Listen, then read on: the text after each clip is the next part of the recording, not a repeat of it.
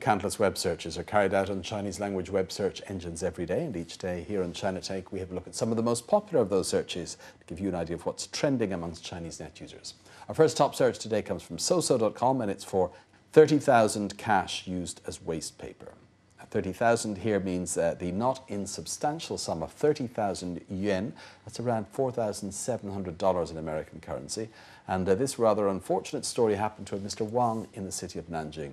According to the Nanjing-based Yangtze Evening News, Wang wrapped the cash in newspaper to hide it.